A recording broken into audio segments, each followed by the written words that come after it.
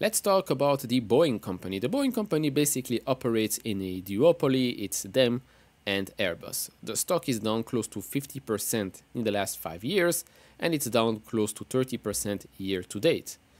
All of that is, to be honest, not an overreaction by the market, because if you follow the news, there are plenty of negative headlines when it comes to Boeing with regards to pleading guilty, with regards to safety issues, concerns, things that shouldn't have happened, right?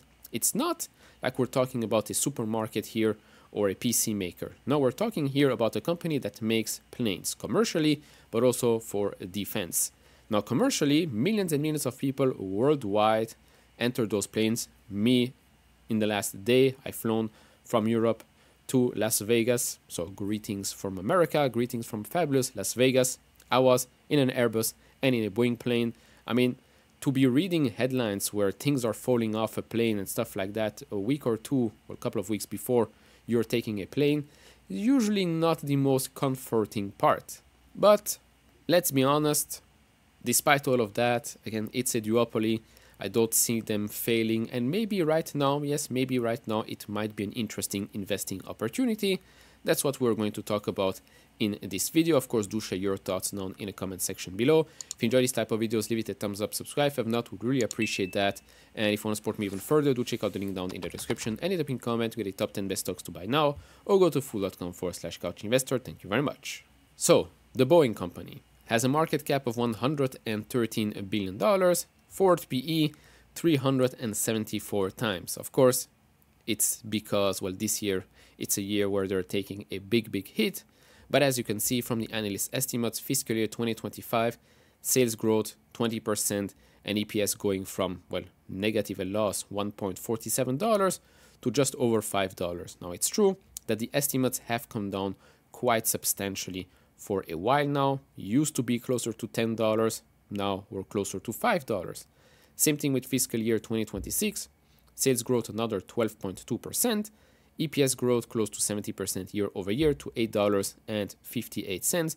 So now you're paying a bit closer to 22 times fiscal year 2026 PE. But here as well, you can see that the estimates have come down quite drastically in the last couple of months. But you could say that we might reach peak pessimism and bottom of the valuation. Now, if you're asking why is the stock down in the last 5 years close to 50%, well, it's basically this.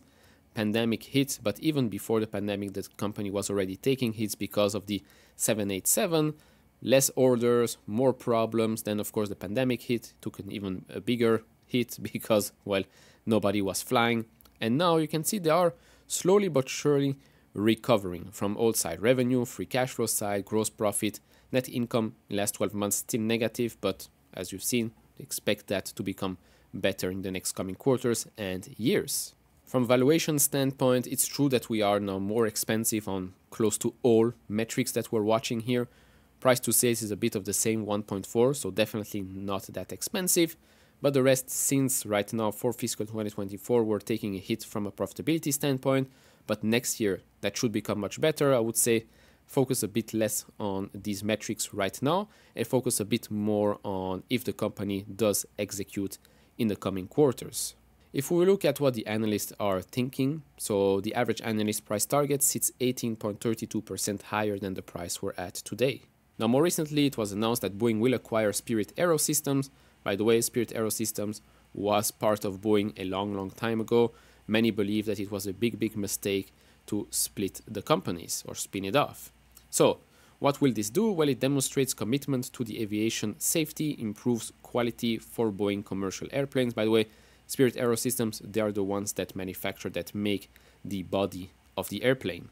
So it leverages Boeing enterprise engineering and manufacturing capabilities, maintains continuity for key US defense and national security programs, supports supply chain stability and critical manufacturing workforce, provides long-term value for commercial and defense customers, employees, and shareholders. So the merger is an all-stock transaction at an equity value of approximately $4.7 billion or $37.25 per share, which I believe is a bit higher than the price they're at today.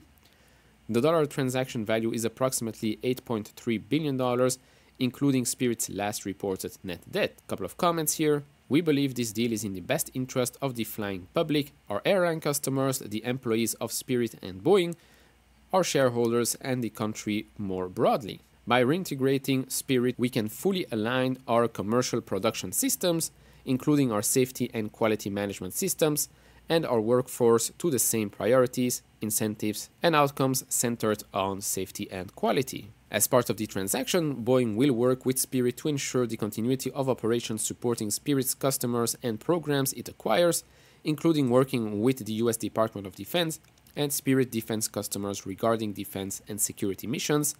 I do believe that Airbus is also a customer of Spirit. I don't know what's going to happen with that. I think they're maybe going to get some compensation, but we'll see what happens.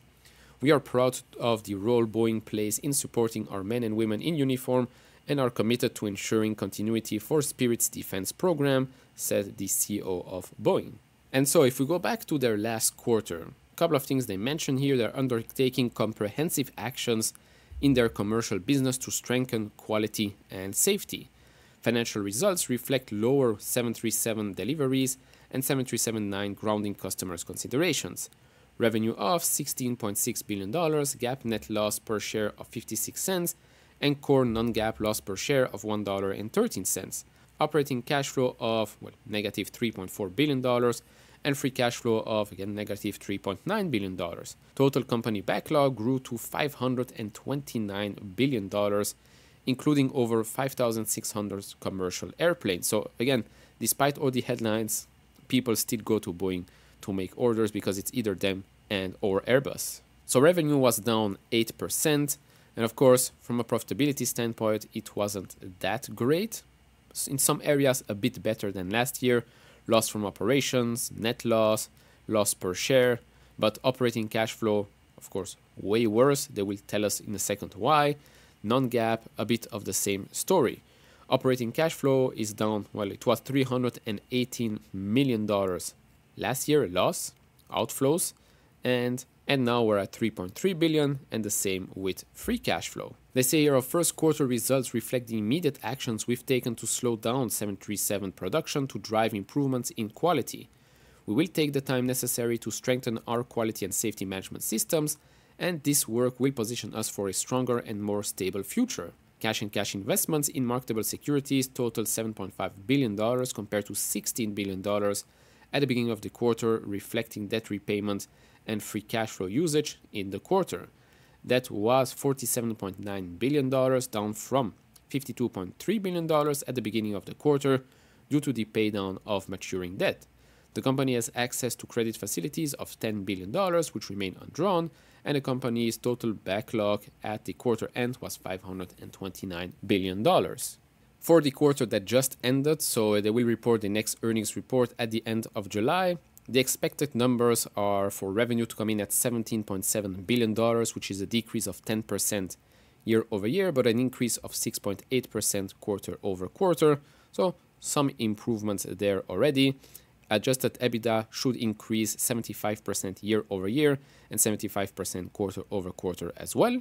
But net income, EPS adjusted, and EPS on a GAAP basis, still no improvements there. But as for cash from operations and free cash flow, we should be seeing some improvements on a quarter over quarter basis and becoming even better in Q3. And so right now, looking at the stock, of course, big decrease, 30% since the start of the year.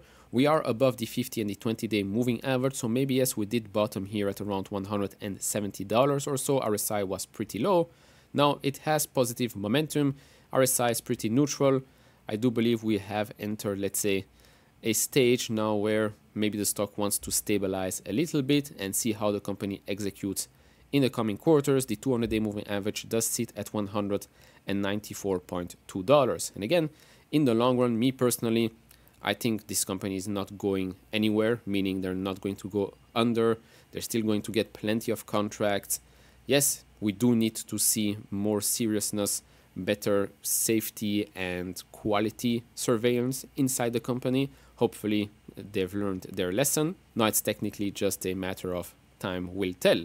But I do think that at these prices, not just stock price, but from a valuation standpoint, risk reward, it does make a little bit more sense. But of course, that's just my opinion. Leave yours down in the comment section below. Do you hold shares of Boeing, or maybe you hold shares of Airbus? Let me know down in the comment section below. If you enjoy this type of videos, leave it a thumbs up, subscribe if you have not, and I'll see you all in the next one. Bye bye.